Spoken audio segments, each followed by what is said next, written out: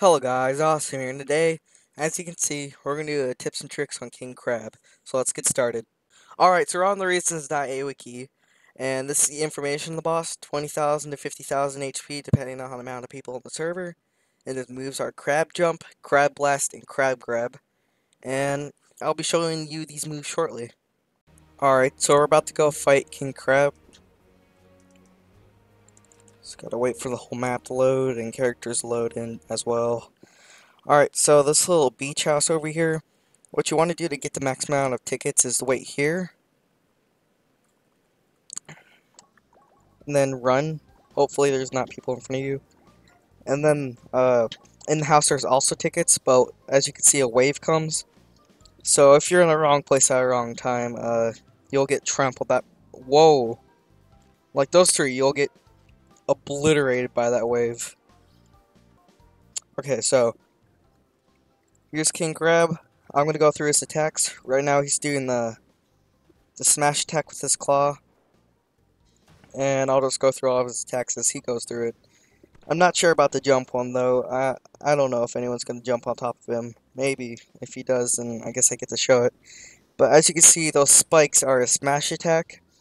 And if you're in front of that, you will die. And if you're on the side, with max HP, if you're low, you will get obliterated by that as well. But if you're on the side, you have a possibility of surviving that, but it's pretty low.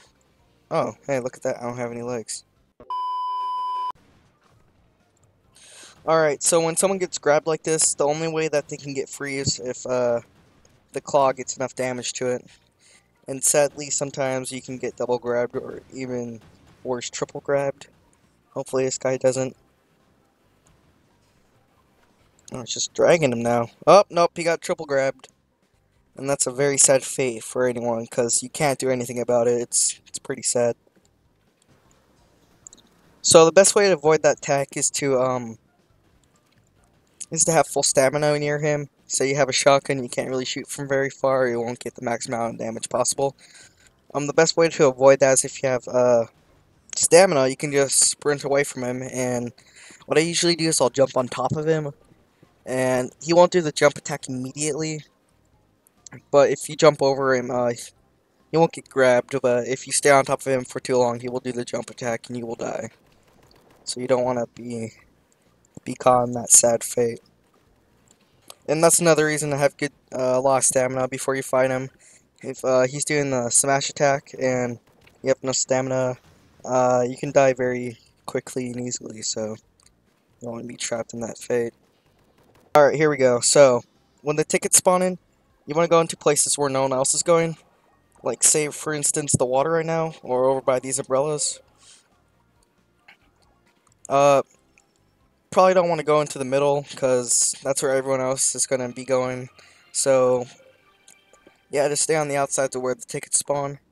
Or what my friend has done before is run around the tickets, and he's gotten 20-30 tickets per round, so it's very effective that way. Anywho, thank you for watching, and bye!